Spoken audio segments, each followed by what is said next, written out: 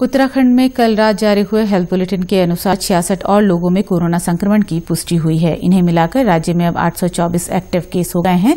अब तक सामने आए कुल 2791 कोरोना संक्रमितों में से 1912 स्वस्थ हो चुके हैं। प्रदेश में अब तक कोरोना संक्रमित 37 लोगों की मृत्यु हुई है।